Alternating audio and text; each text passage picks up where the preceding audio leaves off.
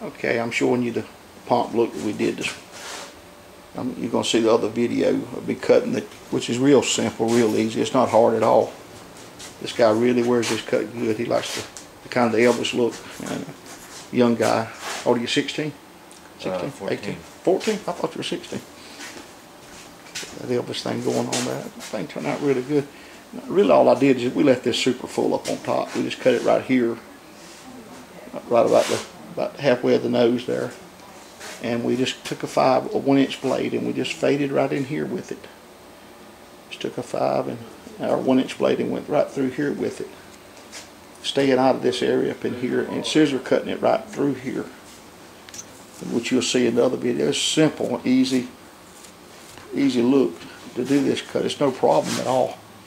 Real easy, and he really styles his hair good and works on it extremely well. So that's why he got that look. And young folks, they can wear their hair like that. I reckon that's old guys on. I ain't got no hair anymore myself. It's gone. Okay, let me just put this over and finish the little finishing touches with it. And styled it up black and white.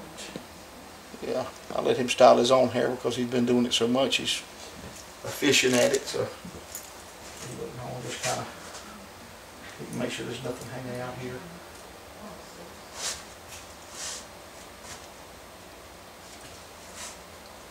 I'm thinking that's the right length and all. I don't think I really got to work on it anymore though. Went back in and cut another haircut while I was doing this one. He was styling it. So.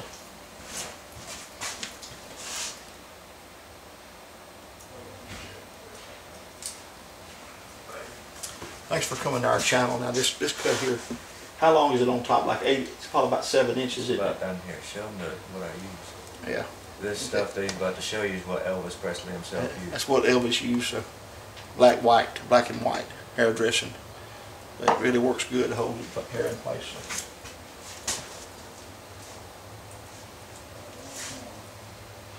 You got it. Just a simple pomp look. Please subscribe to us if you enjoy our videos. Thanks for coming.